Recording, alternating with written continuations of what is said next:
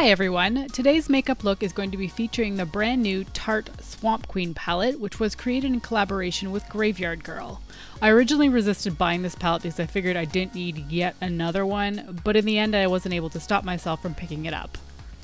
I'm first starting out by priming my lids with Maybelline's Master Prime, and then following it up with Wet n Wild's Photo Focus Eyeshadow Primer. If you're new here, I need 2 eyeshadow primers in order to make sure that my eyeshadows last the entire day. To start off my eyes, I'm going in with Natural Peaches and using that as my transition shade. I'm buffing that through the crease with a fluffy, dense brush. And I'm going to be spending a lot of time on my crease shade because this really helps me blend out the more intense colors that I'll be using later on.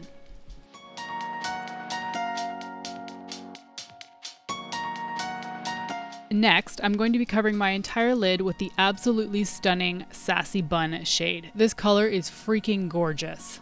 And I'm making sure to completely cover my lid with that shade just so I get as much color impact as I can.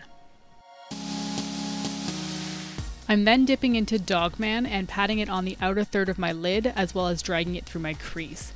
This color is not only really pigmented, but it also spreads a lot, so start small and then add more as you need it. I went in with a little bit too much color right off the bat and had to go back in with my transition brush to blend out that shade.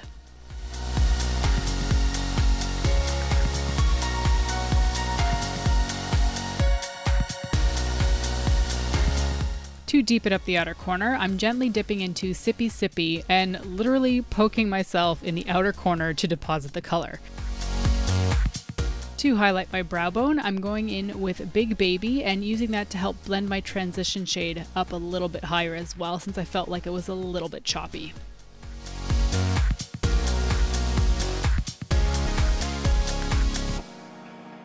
I'm then dipping into #FSF, which I believe stands for Swamp Family Strong, and I'm using that to highlight the inner corner of my eye.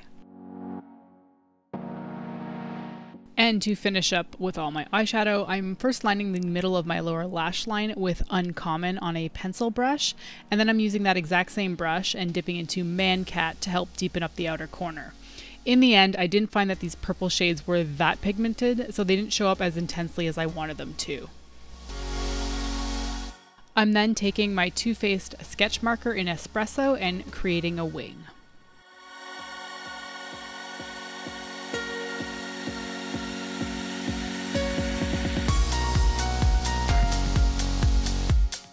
Moving on to my face, I'm going to be priming with Laura Geller's Spackle Hydrating Primer. I definitely recommend doing your face after your eyes, particularly with this palette, since I found I had a lot of fallout to clean up after the fact. My foundation today is going to be Revlon's Color Stay in Natural Beige. I am struggling a little bit lately trying to figure out what foundations I own match my skin color right now. I thought this one was close enough, so we're just gonna go with it. And of course, I'm pressing that into my skin with a damp Real Techniques Miracle Complexion Sponge.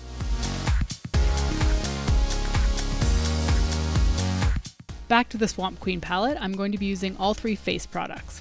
I first went in with the Sweet Tea bronzer, and as you can see, I basically stamped a poo stain on my face. This bronzer is completely unlike any Tarte bronzer I've used before, and it's not a terrible color, but the pigmentation is almost too intense for a bronzer.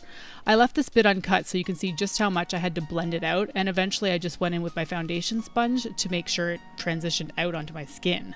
In the end, I do like the effect of this bronzer, but there's just too much saturated color in it to make it easy for everyone to use, so be sure to tread lightly when you're applying this to your face.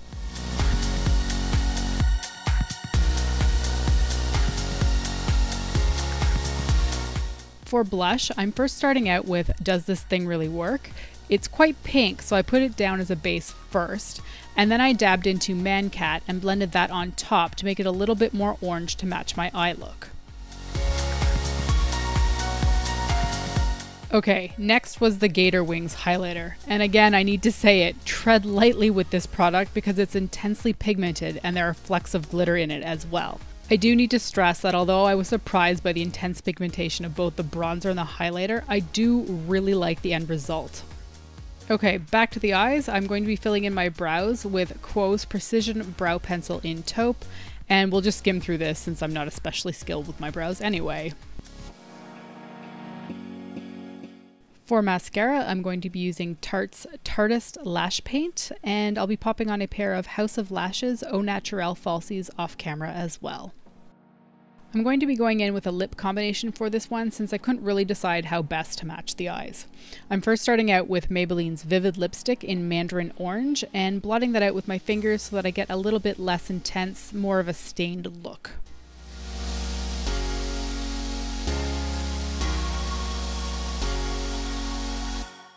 I'm then going over that with Tarte's Quench Lip Rescue in Rose to add a super glossy, sort of a wet look to my lips.